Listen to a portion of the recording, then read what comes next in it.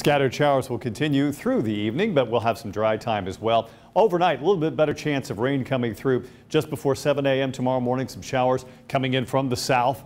And then during the afternoon, again, some more scattered showers running through the evening. 6 o'clock tomorrow afternoon or evening, whichever you prefer. Still a few scattered showers around.